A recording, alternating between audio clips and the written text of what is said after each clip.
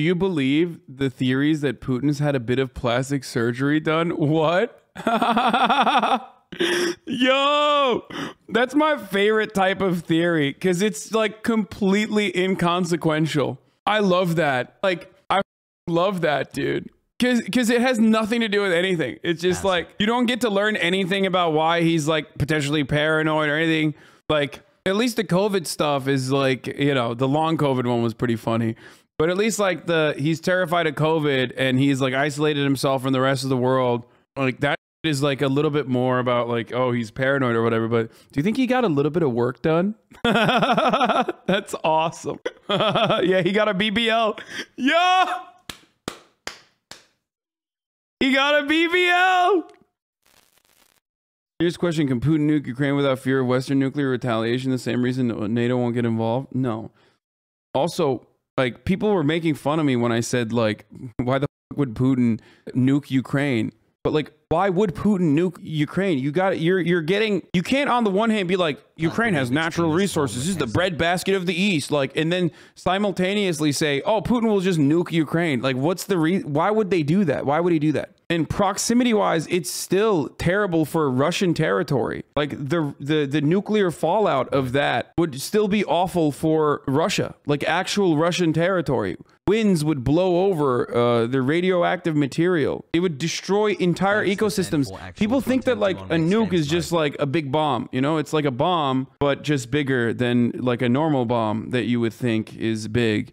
If you're gonna nuke someone, you would not nuke someone right next door. You would nuke someone far away. Why would he invade? You can never tell what the moves he's making recently. You know what? You're right, dude. I did say Putin would never invade Ukraine. All of the reasons as to why I claimed Putin would never invade Ukraine because it'd be insane are now unfolding right in front of our eyes. However, you know, there is again no reason for why Putin would nuke Ukraine. So maybe he'll do it. Okay, who knows? I don't.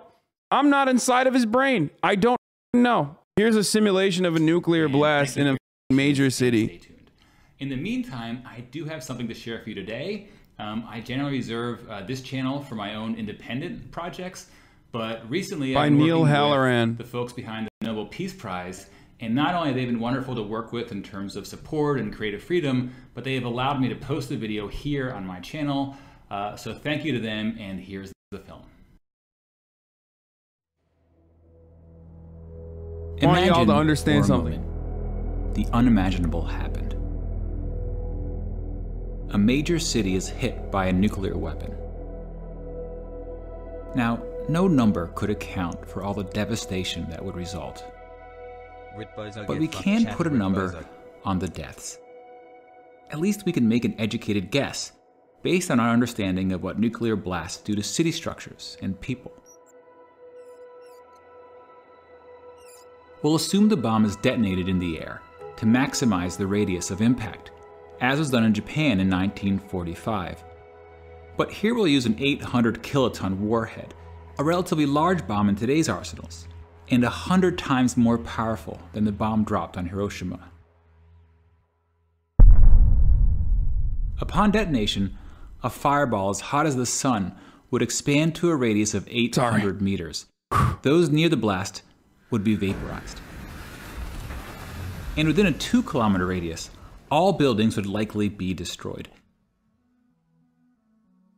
And we'll assume that virtually no one survives inside this area. Real or fake? Which, based on population density, would start the death tally at 120,000 people.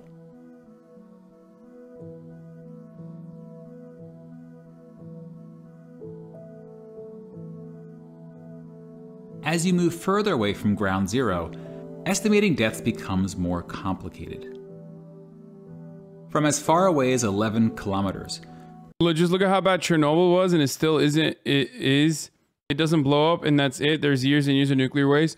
Yeah, I think the nuclear fallout of Chernobyl is worse than the nuclear fallout of a nuclear bomb, if I'm not mistaken. I think that like a nuclear bomb is a one and done thing, and it's like up for like 3 like you can I mean, I guess it depends on what kind of nuclear bomb that we're talking about, but yeah, the meltdown is ongoing and steady radiation for an entire region. Whereas with nuclear bomb, like you can live there.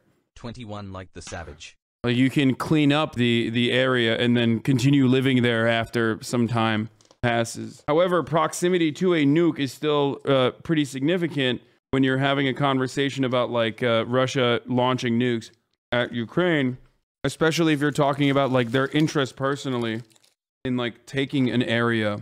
The radiant heat from the blast would be strong enough to cause third-degree burns on exposed skin. Hey Haz, thanks for everything you've gotten. And as you get closer to the blast, you're the best. the heat becomes so intense that clothing, even skin, would ignite into flames. That said, most people in the city would be indoors or otherwise sheltered from direct exposure. Can I get a summary of all that has But the happened very so far structures with that Russia? offered this protection would then become a cause of injury, as debris would rip through buildings and rain down on city streets.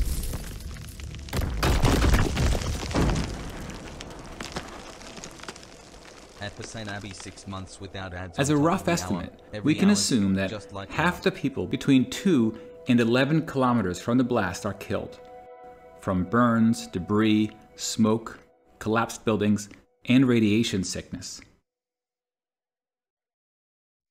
which translates roughly into an additional 500,000 people. Many of these deaths will occur days, even weeks after the attack. Radiation sickness takes about a week to cause death. And much of the dust and ash produced from the explosion will be dangerously radioactive, especially if it originated near ground zero. And the distance the particles travel will depend on the wind and other factors. Now, since this simulation is of an airburst attack, it will produce significantly less radioactive fallout than ground attacks targeting missile silos or bunkers. So we'll go with a relatively small number of deaths outside the 11-kilometer range. If it were a surface blast, the fallout deaths could surpass all other deaths combined, but it's a very difficult number to predict. In theory, radiation deaths can be reduced if people can avoid exposure to the fallout, especially during the critical first few days. Fallout shelters were common during the Cold War, but people rarely build shelters today. And schools no longer practice nuclear war drills. We generally talk less about surviving a nuclear attack. And in a way, it's good that we're less afraid of the bomb now that the Cold War is over. When nations are less on edge, the risk of accidents is arguably reduced. We had a good run, boys. But nuclear weapons remain one of the great threats to humanity. And today, we're entering a new era in nuclear weapon history. Long-standing nuclear arms treaties are being reassessed, and countries big and small face the prospect of new arms races. 6 months of paying towards my favorite. In part because technology is emerging that may give one side a considerable strategic advantage, notably hypersonic weapons. Current nuclear missiles travel around the Earth at high altitudes, making them visible by radar earlier in their flight.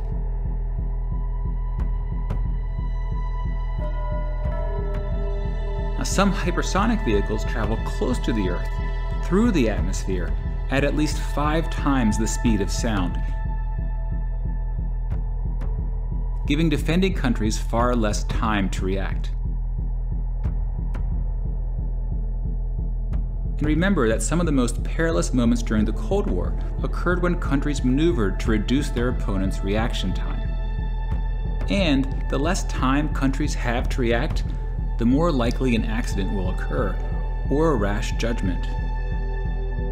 And then you have smaller nukes that blur the line between conventional and nuclear weapons, providing a more slippery path to nuclear escalation. Now, for ordinary citizens, nuclear weapon policy may seem like a complex, even intimidating topic. But leaders often consider public perceptions when making policy. In many countries, voter opinion is an important factor. Whether you believe nuclear weapons have made the world safer, Bro, that's why I'm saying, like, if you're If you're a government, dude, you want to build a nation, brother, you need one of them shits. You need one of these, okay? Straight up, if Ukraine never gave away its nukes, they would literally not be in this position right now. They couldn't even use the nukes. The Hasan doctrine is alive and well, boys. I'm sorry, okay? I'm sorry. I have to be truthful. Hasan doctrine is you need nukes. Never give up the nukes, okay? And nuclear shelters don't work. Like when a tactical ad break comes at the top of the hour. Hassle. And you need to run for a nuclear fallout shelter. And the only thing you have in your hands is something that actually does help, which is a $5 a month subscription or a Twitch Prime, which is free. Hassle. See me there, leave me there. I'm not leaving Ukraine. Or if you're lucky, maybe you can face it by getting gifted a sub. A gifted sub is like someone is like, yo, I'm going to a shelter. Do you want to come? Fun fact, Switzerland has the most nuclear shelters, like the most nuclear shelter space with respect to their population size in comparison to every other country on the planet. Switzerland has enough nuclear shelters. Yes, even more than Albania, a country famous for its bunkers. They have enough nuclear fallout space or nuclear shelter space for, I believe, like their entire population plus like another third, right?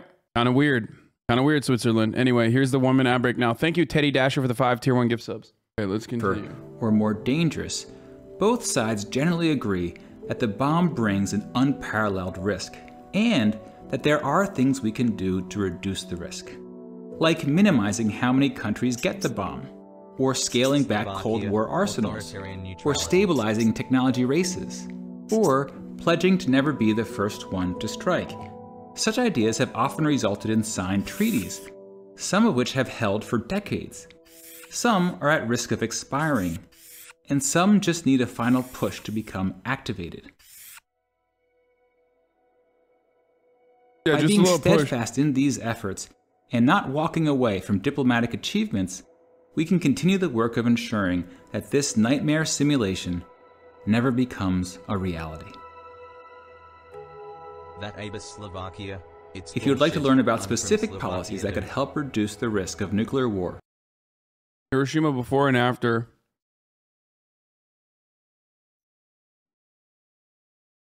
Wait, is this real?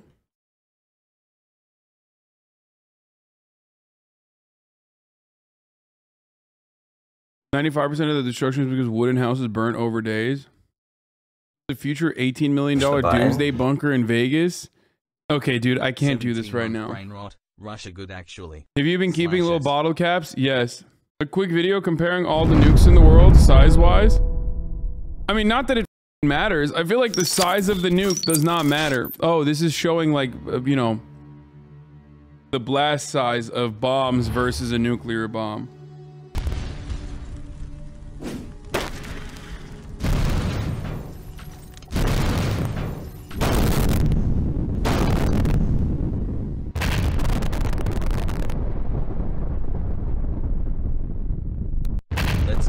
Let's get this news pog. Wow, that's really up that there's a father of all bombs, and that is actually the most powerful one and not the Moab. I thought the Moab was a nuke. No, mother of all bombs, not a nuke.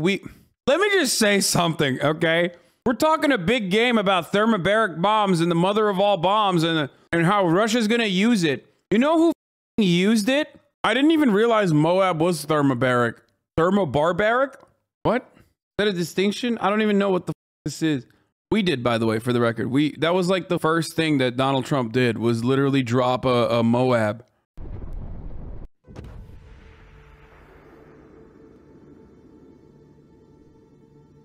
This video kind of sucks. It's just showing like blast radius.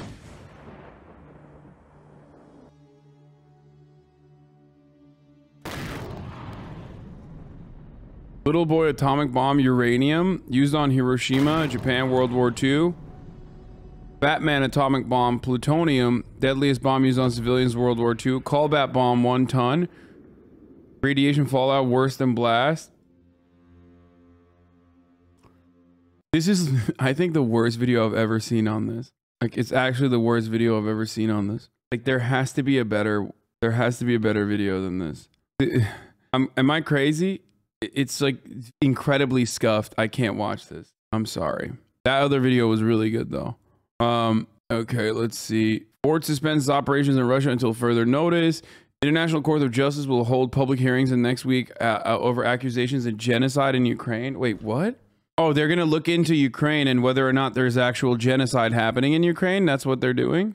Okay. All eyes on Putin as crisis escalates. What's happening there in Ukraine. All eyes also on Vladimir Putin as this crisis escalates. Our foreign correspondent James Longman has the latest from Moscow on Putin and his inner circle. James, hello. Wait, why is Ukraine the West's fault from 2015? Turns out you agree with Henry Kissinger. Dog, this is not Henry Kissinger. This is John Mersheimer. Henry Kissinger doesn't agree with me, I don't think. What the do you mean? Turns out I agree with John Mersheimer. Oh, yes, I do agree. And I have shown clips of this. Yes, John Mersheimer says that leading up to 2014, there was no conflict, no escalations whatsoever. He doesn't get fully into, I mean, I don't know, actually. He might actually get fully into like the Euromaidan protests and like what it turned into.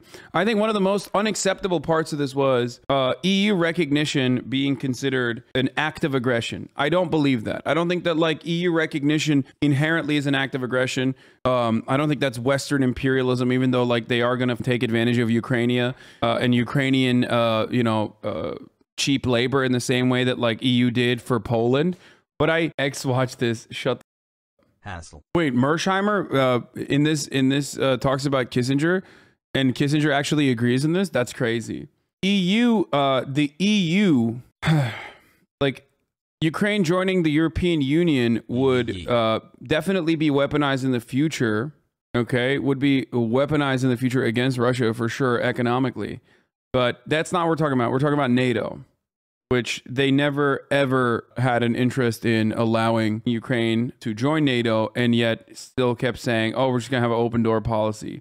Kissinger does have a good understanding of world politics. I mean, he's just a brutal genocidal psycho. To settle the Ukrainian crisis start at the end. I'm no fan of Henry Kissinger, but I have to admit, he does have a very realistic understanding of world dynamics. He writes that the West must understand that to Russia, Ukraine can never be just a foreign country. Russian history began in what was called Kievan Rus. The Russian religion spread from there. Ukraine has been part of Russia for centuries. Points out that Ukraine is divided between the West, largely Catholic and speaking Ukrainian, versus the East, largely Orthodox and speaking Russian. Consequently, any attempt by one wing of Ukraine to dominate the other would lead to a civil war or breakup. He wrote this in 2014. This divide means that to treat Ukraine as a part of East-West confrontation would scuttle for decades any prospect to bring Russia and the West, specifically Russia and Europe, into a cooperative international system. He therefore advises the following. A wise U.S. policy towards Ukraine would seek a way for two parts of the country to cooperate with each other. He would seek reconciliation, not the domination of a faction. He's also adamant that Ukraine should not join NATO. Holy f***. I literally agree with Henry Kissinger. This is what the f***. Brad Saj. Broken clock. Oh my God. That's insane, dude. I mean, not to say that like Ukraine has to be a part of Russia. That's not what I'm saying at all. Do not misunderstand what I'm saying. Okay? That's not. But neutralization, a neutral Ukraine would be a prosperous Ukraine. A neutral Ukraine would be allowed to strategically take advantage of Russian.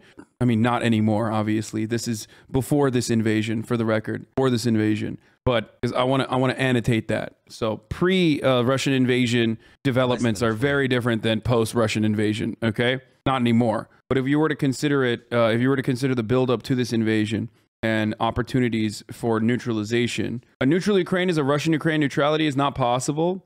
I think that Russia 100% would have not. Russia did not want Ukraine to be neutral. Of course, Russia wanted Ukraine to be weak and dependent on Russia. Certainly. Same with Europe. Same with Europe. Same with the European Union. Same with NATO. None of those motherfuckers care. Okay, let's be real. Please do not think that like America gives a shit about Ukrainian lives. Don't be crazy. They just, I mean, American people might, but the American government does not. No, I meant neutral in the form of neutral like Finland. Finland is a neutral country. Finland is not a NATO country, but an EU country. Okay, Finland is what I mean when I say neutral. Okay. And that's, of course, pre-invasion, which is why Finland now has like a 56% or 53% of Finnish people want to join NATO now. So that's so good job to Vladimir Putin on that one. 100% his fault, in my opinion.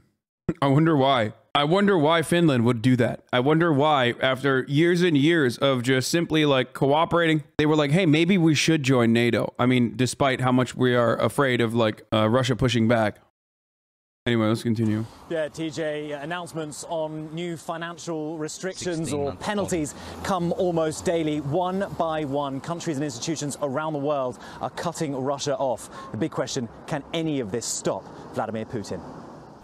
For Russia, every day of war is a step further into isolation, ever tightening sanctions changing the lives of ordinary people. With the ruble sinking against the dollar, foreign reserves frozen, and a ban on foreign dealings with Russian businesses, France's finance minister this morning saying the West intends to collapse Russia's economy. I don't have that much money, but I took a little bit, but it is worrying. This woman tells me the ATM didn't work for her, but she was able to line up and get cash from the teller. Who do you think is to blame for this? Do you think it's Vladimir Putin, or do you think it's us, the West? I support Putin, she says. It's our country. How can I feel otherwise? Another man isn't as lucky as the lady. You don't have any cash? And this bank don't have cash. So you couldn't get cash out of this bank? No have. Why? You know. Protests continue. Now nearly 7,500 people arrested in more than 100 towns and cities across the country. Putin has his support, of course, but this war could turn back 30 years of progress, and not many want that. The Russian Tourist Board says 150,000 Russians are now stranded abroad. Their flights cancelled, their bank cards not accepted. What we're dealing with here is a government that's lying to its people, the people starting to figure out that they have been lied to, but because of the repression in Russia, they don't have very many outlets to express their discontent or to do anything about it. On camera Monday, Putin responding to the newly imposed sanctions on Russia, referring to the West as an empire of lies. And this morning, we're also taking a closer look at Putin's state of mind. Photos of him sitting far apart from his other world leaders and even his own top advisors. Few reports that he's remained isolated in recent years and hunkered down during COVID. So what about his inner circle? Sergei Shoigu, Russia's defense minister, is thought to be closest to him. They've been known to go on hunting expeditions together. Sergei Lavrov, Putin's foreign minister, he may be the public face of the regime, but it's thought not as close to the president. Chief spy Alexander Bortnikov, he's head of the FSB, successor to the Soviet spy agency, the KGB, and apparently a trusted advisor. Those closest to Putin share his Cold War mentality, so even if he is listening to advice, it may only be what he wants to hear. The dangerous truth of this war is that it's not just an existential crisis for Ukraine, but for Vladimir Putin himself. The route he has chosen, this invasion, means failure is not an option. And so the consequences for this country are dire too. George? So clear. Okay, James, thanks very much. Vladimir Putin is a COVID skull, dude. He is very, very scared of COVID. Like, he might not be a COVID skull in his personal life, but he's definitely terrified of COVID. Retired Marine Colonel Stephen Ganyard. And Stephen, you heard Ian say the battle is closing in.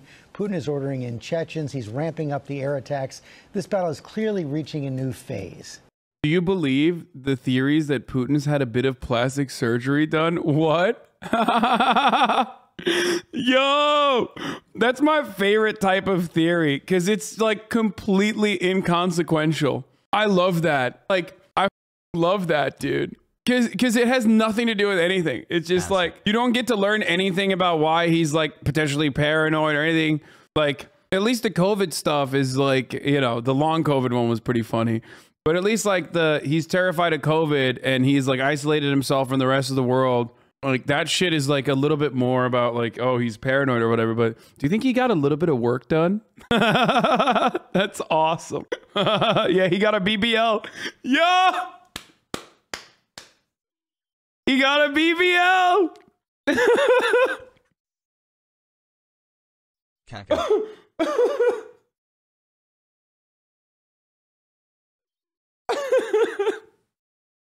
No, dude. Yeah, he got a BBL, and it you know, didn't poison his blood, but it poisoned his brain.